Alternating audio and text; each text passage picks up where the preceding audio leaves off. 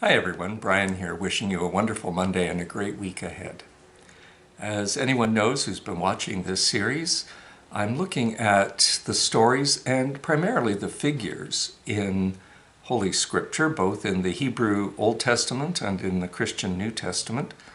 Those scriptures that tell us, yes, the story of the people of God, and yes, what has become the foundation of our theological beliefs about God and God's relationship to us, going through the human pilgrimage here on earth. But at the same time, these scriptural stories, and especially these biographies of significant people, are the stories of the mystical journey.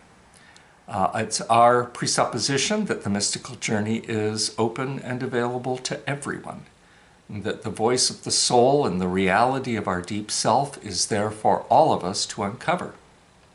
At the same time, in the way that some of us are better at sports, or some of us are better at music, some of us are better at academic studies, some of us are better at socializing, the same is true when it comes to the capacity to know the voice of the soul or the deep self fairly well. Some people have a more natural ability or a stronger orientation to all of this. It's been hard to know those people in the modern era, since the voice of the soul has been kind of debased with the rise of science and technology. Though we still acknowledge that we see things that are beautiful and awesome, meaningful, lovely, or horrific, that we understand our world in this way. We've given preeminence to understanding the world both in the physical sphere that can be measured and manipulated in laboratories, or in the psychosocial world that can be studied academically as well. The soul kind of eludes tight academic study, and as a result, we've either dismissed it or quite often seen it as an aberration or a psychological oddity of the human brain. So that, for example, while we may look at a rising moon coming up over the horizon as beautiful, science would tell us, yes, it's reflecting the light of the sun, but the fact that you see it as beautiful may be nice, but there is no such thing as actual beauty. Those of us who are soulful and spiritual believers take the academic studies perfectly seriously, but we take our perceptions of the universe in both their good and bad ways. We take our experience of those things seriously as well. And that's the realm of the soul. And we've seen that many of the heroic or the major figures of Scripture are among those people who have a strong orientation or a particular capacity to know and understand the voice of the soul and their deep self.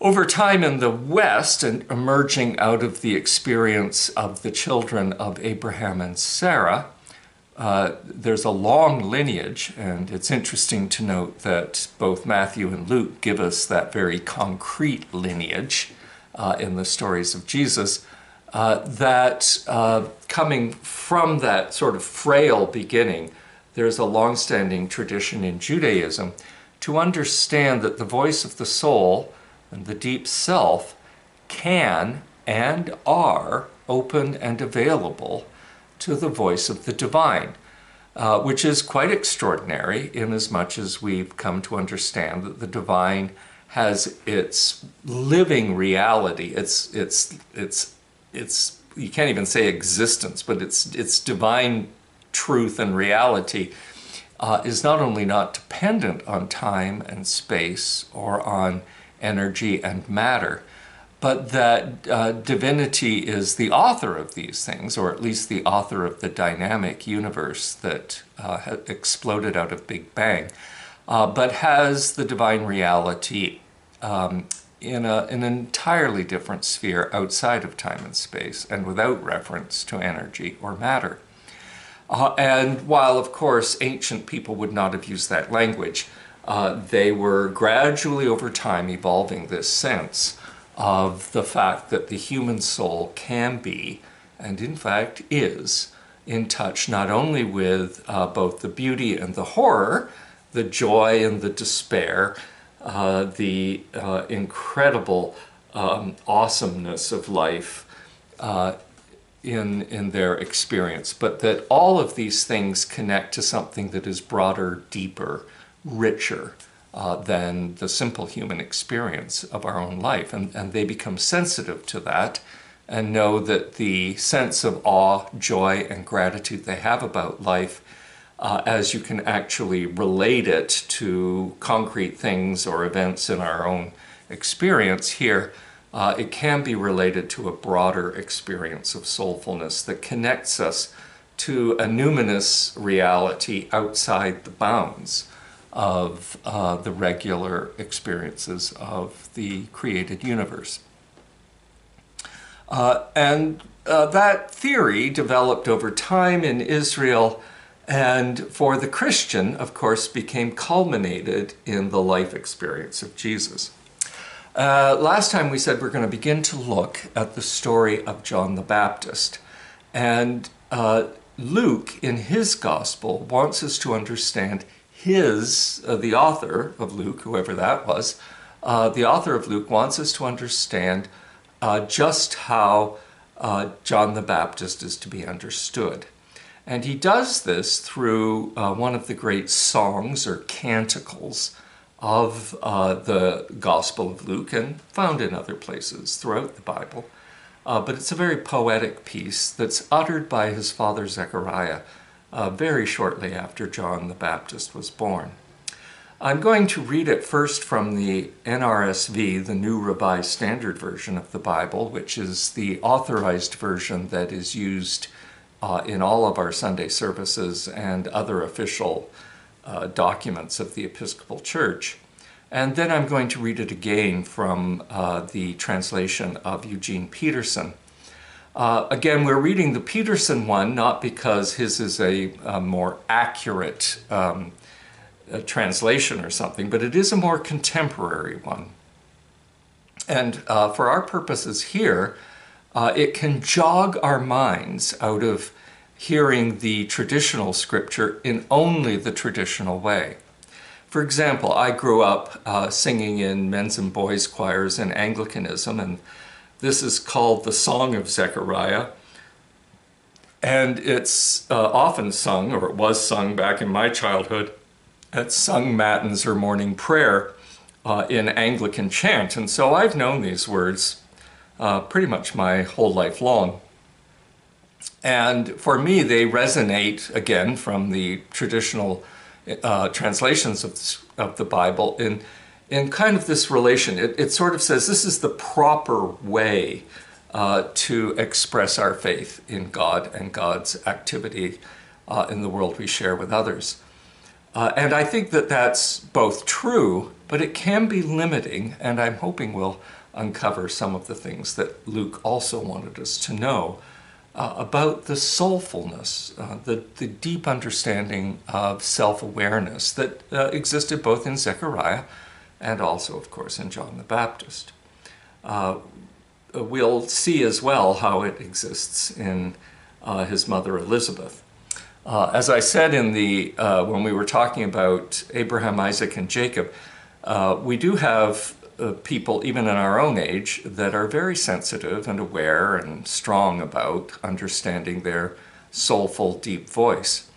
But they find themselves quite often isolated and alone because they just don't have people to share it with. What's rare, and I've seen this, is when one of these very good, soulful listeners marries another one. I mean, it can be extraordinary. It doesn't happen very often, but it does. And in Abraham, Isaac, and Jacob, we have 3 generations of men in this case, but 3 generations of men, each of whom had this potent ability to know the voice of the soul. We have two families in the New Testament, Mary and Joseph, and Zechariah and Elizabeth, both of whom have children, Jesus for Mary and Joseph, and John for Zechariah and Elizabeth. And all of them have high ratios of this. This doesn't happen very often. So even if we didn't claim Jesus was everything that we claim of him, nevertheless, he and his apparent cousin and their families would nevertheless be of note because of this, high capacity for listening to the voice of the soul. So this is Luke giving us a poem uttered kind of in an ecstasy by Zechariah, again, just shortly after John's birth.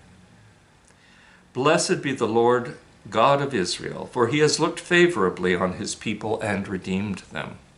He has raised up a mighty Savior for us in the house of his servant David, as he spoke through the mouth of his holy prophets from of old, that we would be saved from our enemies and from the hand of all who hate us. Thus he has shown the mercy promised to our ancestors, as he remembered his holy covenant, the oath he swore to our ancestor Abraham, to grant us that we, being rescued from the hands of our enemies, might serve him without fear, in holiness and righteousness before him all our days. And you, child, will be called the prophet of the Most High, for you will go before the Lord to prepare his way, to give knowledge of salvation to his people by the forgiveness of their sins. By the tender mercy of our God, the dawn from on high will break upon us, to give light to those who sit in darkness and in the shadow of death, to guide our feet into the way of peace. Again, those words, at least for me, just roll past me and in me and through me. But this is how Eugene Peterson translates the same section. Blessed be the Lord, the God of Israel. He came and set his people free. He set the power of salvation in the center of our lives and in the very house of David, his servant. Just as he promised long ago through the preaching of his holy prophets, deliverance from our enemies and every hateful hand. Mercy to our fathers, as he remembers to do what he said he'd do, what he swore to our father Abraham, a clean rescue from the enemy camp, so we can worship him without a care in the world, made holy before him as long as we live.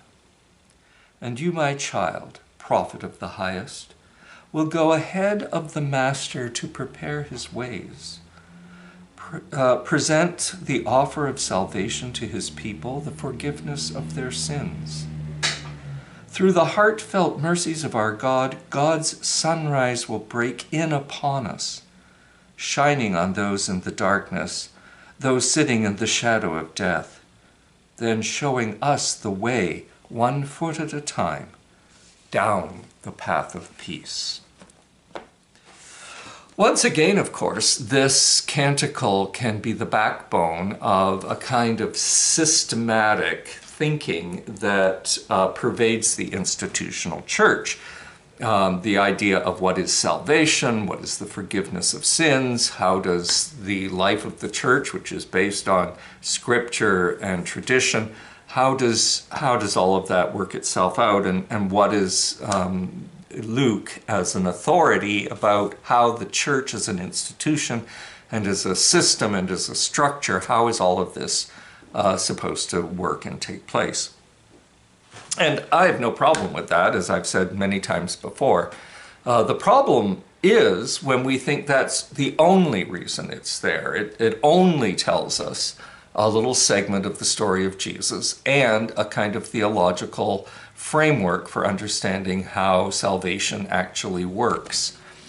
Both of those are valuable things, but we're watching to see in exactly the same story and in exactly the same person the voice of the soul, or the awareness Zechariah has of the deep self that is connected to the divine rhythm at work in the world we share with others.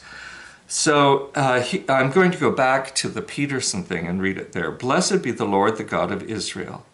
He came and set his people free. Just in those two lines, we have something that's absolutely extraordinary for contemporary human beings to experience. As of the end of the 20th century, our awareness of both the physical universe as it's expanded to the very growing edge of the universe that our contemporary telescopes are bringing us new data all the time, to the kind of extraordinary liveliness that occurs within a galaxy or a solar system, to the mind-blowing diversity of life that exists on our planet, and to recognize that subatomic reality became atoms, atoms became molecules, and somehow, and I'm not afraid of using this word at all, somehow miraculously, molecules became living cells, and out of the most basic living cells came ever and ever and ever higher forms of reality. The position of all Western religious traditions, Judaism, Christianity, and Islam, and we share this at one level or another with religious traditions around the globe, including indigenous spirituality here in North America, that there is a source, an origin, a great spirit, or the word that gets used in Western Judaism and Christianity, God. There is this divine truth that is the author of all of this. I remember as the Soviet Union came crumbling down that the words of Karl Marx that said Christianity is an opiate for the people. In other words, a way to keep the people suppressed and malleable to the desires of the people who have power and influence in that society, turned out to be such a joke, because it turned out that communism was the opiate of the people throughout the Soviet world. Communism itself, as an ideal, became a way to opiate or put to sleep or oppress millions and millions of people for the benefit of the few that were in power. The same has been true of the story of evolution.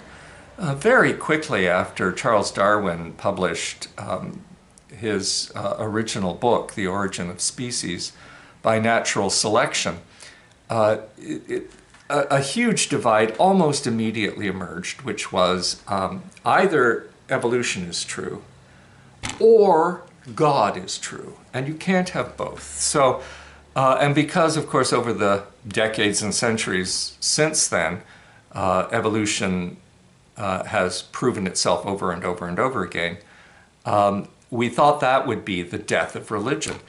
Again, the cosmic joke is not that evolution is like the Berlin Wall coming crashing down. It's not. But it's not killing the reality of God either. God is now seen as the author of evolution. The problem for a 19th century Christian was that they couldn't imagine that God would create a process of creation. Pre-Charles Darwin, every religious person thought that the story in Genesis was kind of literally true, that God decided on one particular day to get sort of planet Earth started and get all the basic necessities going, and that as days went on, God just made plants and animals, etc., and then finally made human beings. And so if you're not going to have God as the maker in this sense, in other words, if this movement from subatomic reality to atoms to molecules, molecules to cells, cells to multicellular creatures, both plant and animal, multicelled creatures becoming more and more complex to the point where you have vertebrated creatures with spinal cords and brains, and then ultimately through all of evolution to the human experience with a large brain and a complicated nervous system in a otherwise rather frail body, but that has made us a success on the crust of planet Earth. Now we can comprehend that this is the divine work. The divine work is evolution. Not that God made things in particular, but that God set in motion a divine evolving reality that has both an absolutely constructed scientific method to it that can be easily observed, analyzed, studied, and passed on in terms of information to others who continue to add to that information. But that true bursting forth at Big Bang was always, from the moment it began, intertwined with the loving, beautiful intention of the divine. But the divine wanted the universe to have free will and to move out from Big Bang according to the kind of subatomic potentiality that is the reality that quantum mechanics and other subatomic theories are pointing out. So what we have in Zechariah in the first century is this awareness to bless this, to offer one's soul back to be grateful and joyous toward this kind of author of a universe that is always one step more spectacular than even the most articulate physicist can name for us. And that's, blessed be the Lord, the God of Israel. He came and set his people free. This is the huge paradox that is at the heart of Jewish and Christian, and I would dare say Muslim spirituality. That there is a divine creative reality outside of time and space, not dependent on energy or matter, that inaugurated Big Bang, imbuing Big Bang with the gift of divine beauty and joy from the millisecond that burst out of whatever that Big Bang experience was, and has renewed that at every level of the evolving universe, including evolution on this diverse planet, and in the particular experience of us. What it says, he came and set his people free, that there is an evolution of the human consciousness as well as a physical evolution from subatomic to atomic to molecular to cellular to complex cellular to living beings with nervous systems and brains, etc. That there is also an evolution of consciousness. So this is this God of creation that set forth the physical evolution of the universe with and imbued by the loving beauty of the divine. Now also has an evolution of human self-awareness, human consciousness, and capacity for the human awareness to both integrate everything that we've had up until now and expand it beyond our current corporate understanding. And you can see this in every way that we've evolved as more compassionate, more caring, more grateful human beings. So next Monday we will expand a little further on this and continue to look at Zechariah's song, which is, as we said at the beginning, one way of understanding Luke's interest in showing us just how beautiful God is. Thanks for listening, and I will see you next Monday. God bless, and have a great week.